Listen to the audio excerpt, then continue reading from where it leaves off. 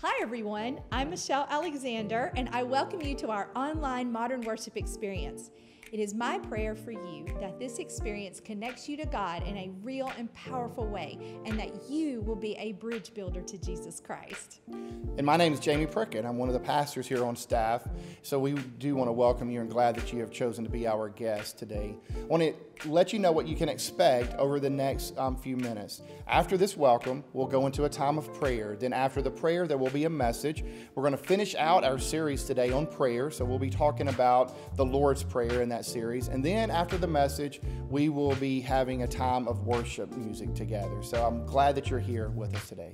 And so we've been hard at work in this building, getting it ready for you to come back to live in-person worship next Sunday, October the 18th. Jamie, tell us what times we're going to be meeting.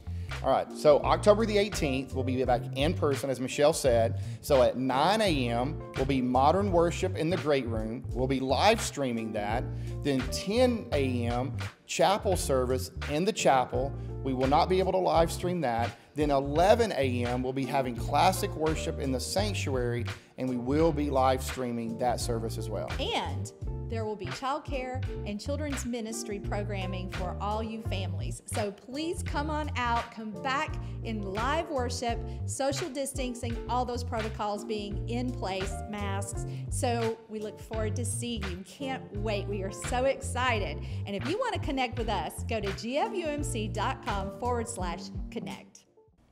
Our purpose here at Gainesville First United Methodist Church is to build bridges to Jesus Christ in our community and around the world.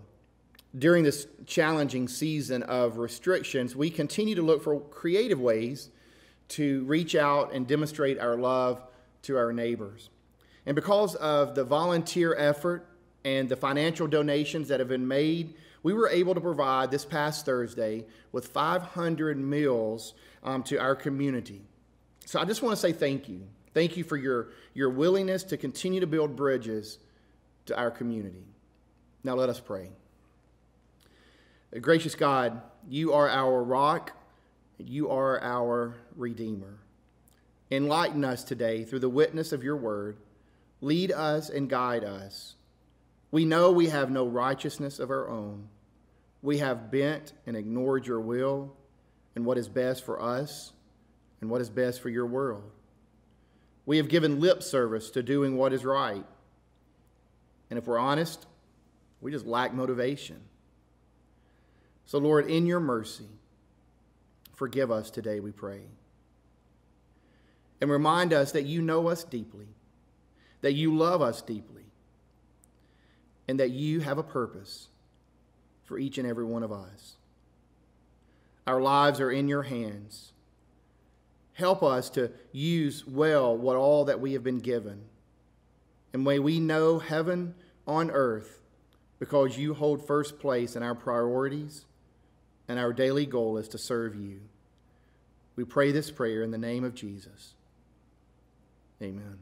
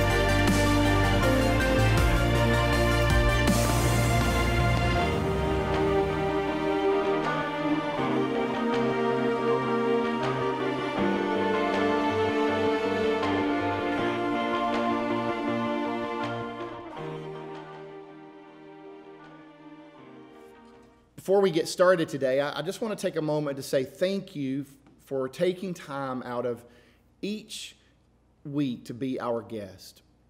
in whatever platform you have watched us on, whether that be Facebook, YouTube, or our website, we are truly grateful. And we're honored that we get to serve you in this way. For those of you that have shared with your friends over these past few weeks and months, we appreciate your willingness to get the word out. And as you heard in our introduction, and in case you've missed it, we are returning back into the building on Sunday, October the 18th, and we're excited. But if I had to be truthful, we're somewhat anxious as well, anxious about what exactly it will look like. But we are trusting the guiding hand of the Lord, and we're confident that this is the right time for us to begin gathering together. Now, I know that some of you are not comfortable to return yet, and we want to honor that decision. And so there still will be this online presence, and we're going to work hard to be intentional on engaging with you during this time. So for those who are thinking about returning in person, I want to remind you that we're going to be following social distancing protocols, and we're going to be wearing a mask. And we want to encourage you to go ahead and be on the lookout, check your email, and you'll get a message from us on how to RSVP.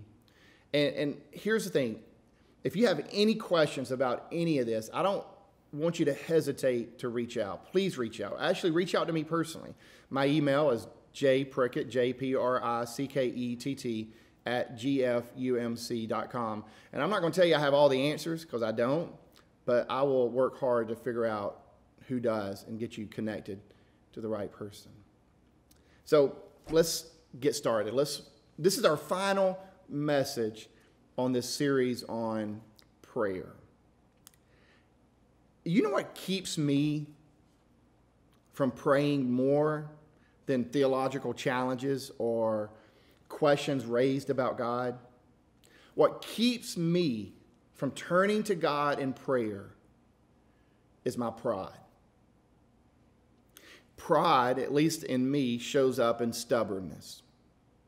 It binds us to our own need, and pride has a way of despising authority, despising responsibility, and accountability.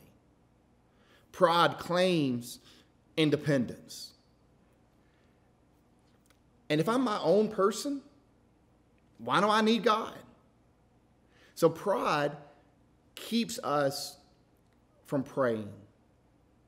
Now, we can make all the excuses in the world. We don't have enough time, or we don't know how, or, what should I pray for, or why should God even listen to my prayers? But the truth is, most of the time, it's our own pride and self-determination that keeps us from praying. We don't actively rely on God because we proudly think that we can do it on our own. We can do it all on our own without God's help. I'm reminded of a story when Ronald Reagan was still governor of California. He was asked to give a speech in Mexico City. And Reagan writes about this experience. He says, "After I had finished speaking, I sat down to a rather unenthusiastic applause, and I was a little embarrassed." He goes on to say that the speaker who followed me spoke in Spanish, which Reagan says I don't understand, and he was being applauded almost every paragraph. Well, to hide his embarrassment, Reagan said, I just started clapping every time he spoke. I would clap before everyone else clapped, and I would clap longer than everyone else clapped. Until, Reagan said, our ambassador leaned over and he said to me, "I wouldn't do that, Mr. Reagan. You see, that man is interpreting your speech." Pride is clapping foolishly at our own accomplishments, thinking that we alone are responsible.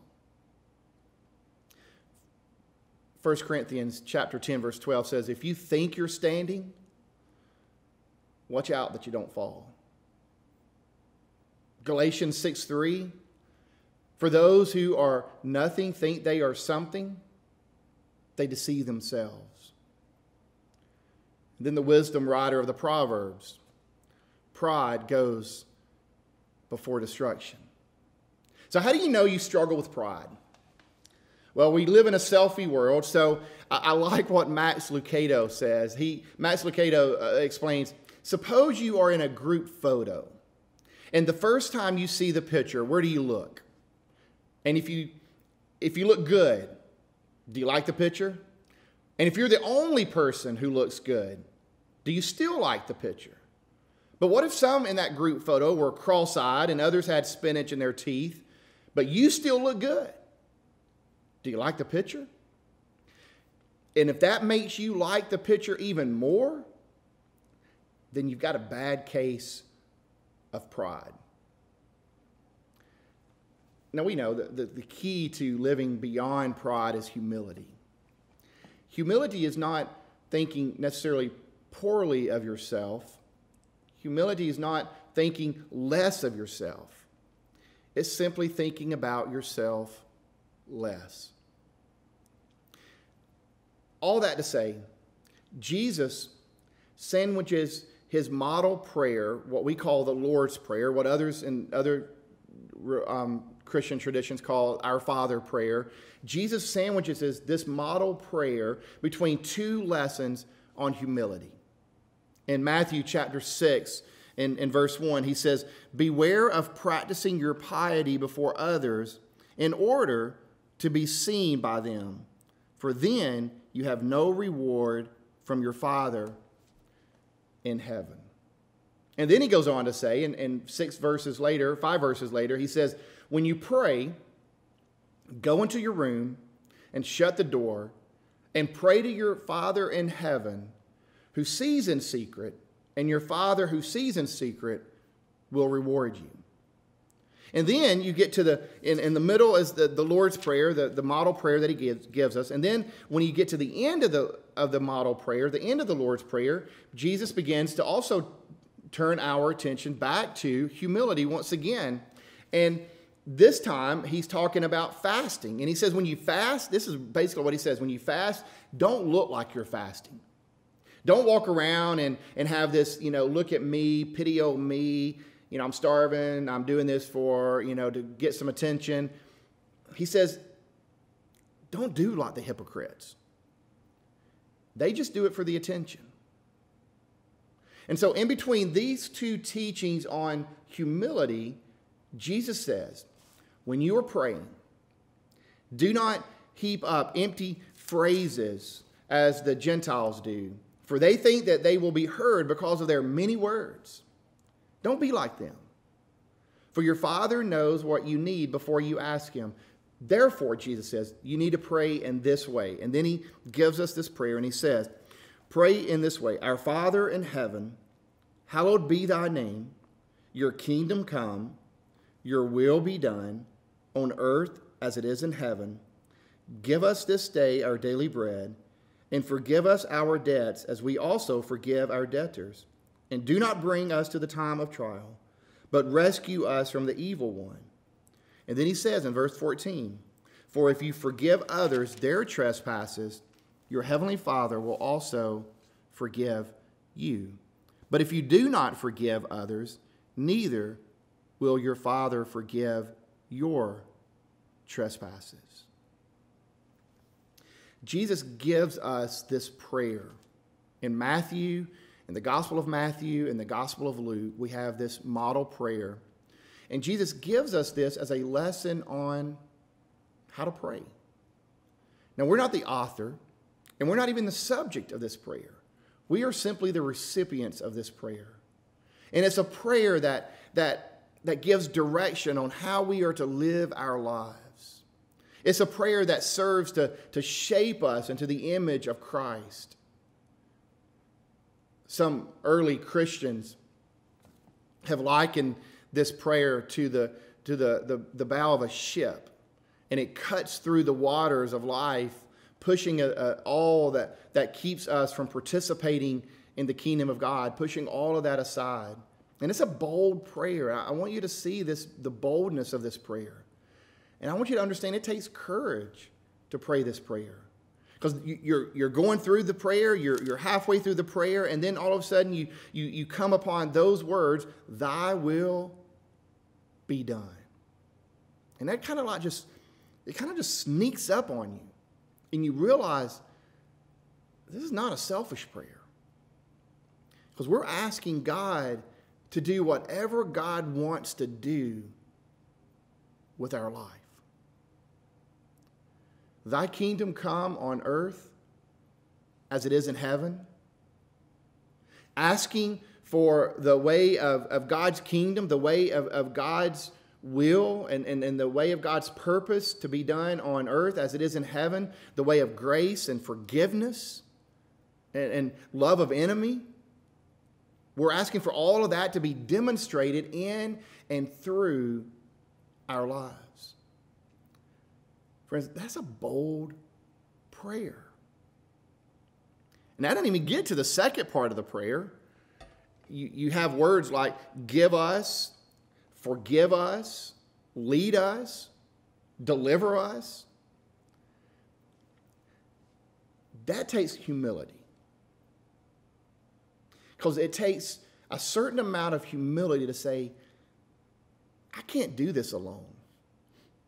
I thought I was powerful. I thought I had it together. I thought I could conquer the world, but I can't. So give me daily substance. Forgive me of the mess that I've made. And lead me away from all that my heart is trying to get me to walk into. Deliver me from all that is tempting me at this very moment. It's been said that the only thing that makes this prayer bearable is the very beginning. Our Father. If God is anything like a decent, caring, loving, human Father is supposed to be, then maybe we can risk approaching God like a child dependent upon God for everything. Speaking of children, when a child who hasn't ate in days prays for her daily bread, and I, as a middle-class American with a freezer full of food, praying for my daily bread, what's the difference? For that starving child, it is about her daily provision. She needs food to survive. For me, and for many of us watching this, I think it's about the change of our heart. It's about the change of our heart to see and to be open that I might actually have contributed to the fact that she doesn't have food while we live in a world of waste. And also how I can help provide her with that daily bread. The heart of the Lord's Prayer is recognizing our dependence upon God. And that's why I said at the beginning, this is why humility is required for us to approach God in prayer. The Lord's Prayer teaches us that we are helpless without God. And being raised in a self-reliant culture, that's hard to acknowledge. That's hard for us to accept. The struggle is the posture of our heart, not necessarily the logic behind praying. Starting your day off in prayer, it just restores your dependence on God. I think Philip Yancey, the author, speaks for all of us when he says, I worry about, do I have a sense of God's presence in prayer? Where the real issue is, does God sense the presence of me? Prayer is about being honest. And that takes humility. A distinguished art critic was studying a painting by an Italian Renaissance master one day, and he stood in London's National Gallery gazing at this magnificent, beautiful painting of Mary holding the infant Jesus on her lap. And the Catholic saints Dominic and Jerome were kneeling nearby. And yet the painting itself troubled this art critic. I mean, there could be no doubt that the artist was a person full of skill. His color, his use of color, and his use of composition was excellent. But the proportions of the picture were just slightly wrong. The hills in the background seemed exaggerated, as if they might just sort of topple over the frame onto the gallery's floor. And the two kneeling saints, they just looked awkward and uncomfortable. And almost like the infant in Mary's arm is just going to roll out of the painting at any moment. So Robert Cumming, the art critic, was not the first to criticize this work of art. There was a whole line of folks before him that criticized this piece. But he would be the last. Because it suddenly occurred to Mr. Cumming that the problem was not with the artist. The problem was with him. You see, the art had never intended to even hang in an art gallery. The painting had been commissioned as an altarpiece intended to hang in a place of prayer. So I want you to picture this dignified art critic in London's National Gallery dropped to his knees before the painting. And suddenly he saw what generation of art critics before him had missed. And from this newfound position, Robert Cumming found himself gazing up at a perfectly proportioned piece of art. You see, it wasn't the perspective of the painting that was wrong. It was the perspective of the people looking at it. Robert Cumming, on bended knee, had found a reality that Robert Cumming, the proud art critic, couldn't see.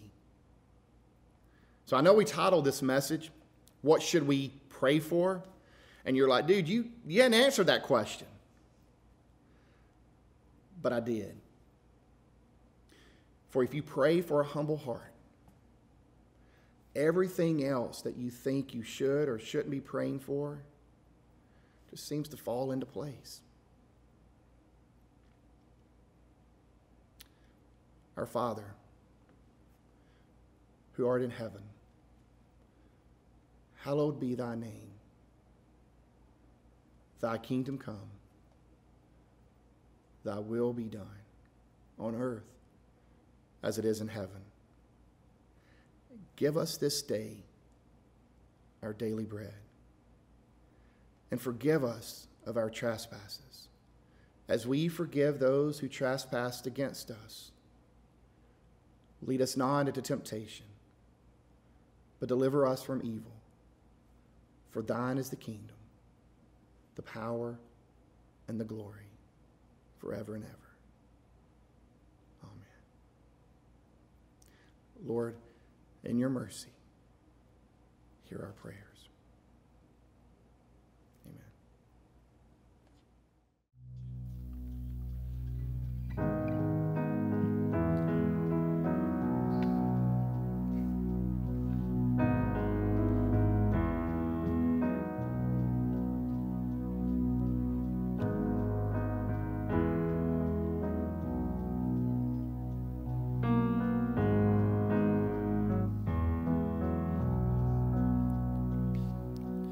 Here's my heart, Lord. Here's my heart, Lord. Here's my heart, Lord. Speak what is true. Here's my heart, Lord. Here's my heart, Lord. Here's my heart, Lord. Speak what is true. 'Cause I am found, I am yours, and I am loved, and I'm made pure, and I have life, and I can breathe.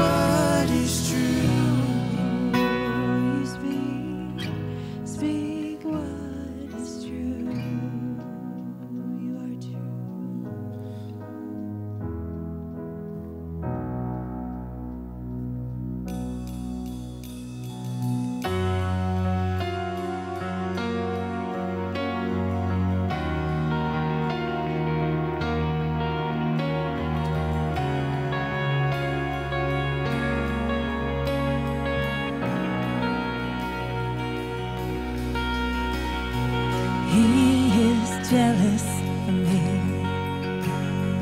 Love's like a hurricane, I am a tree, bending beneath the weight of his wind and mercy.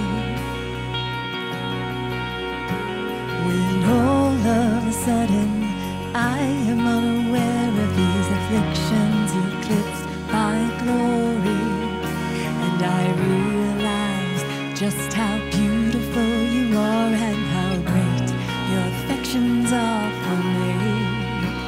And oh, how you love us so. Oh, how you love us, how you love us so.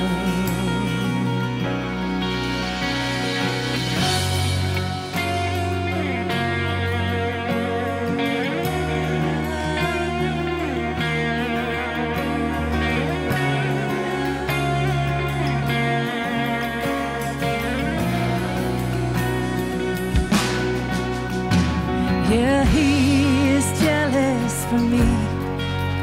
Oh, he loves like a hurricane. I am a tree, bending beneath the weight of his wind and mercy.